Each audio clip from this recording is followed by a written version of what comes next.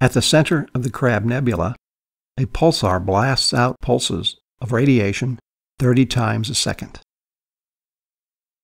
This Hubble image captures the region around the pulsar. It is centered on the region around the neutron star, the rightmost of the two bright stars near the center of the image, and the expanding filamentary debris surrounding it.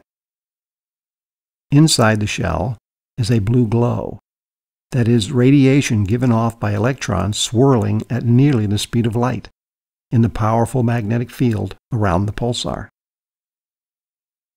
Bright wisps are moving outward from the star at half the speed of light to form the expanding ring. It is thought that these wisps originate from a shock wave that turns the high-speed wind from the pulsar into extremely energetic particles.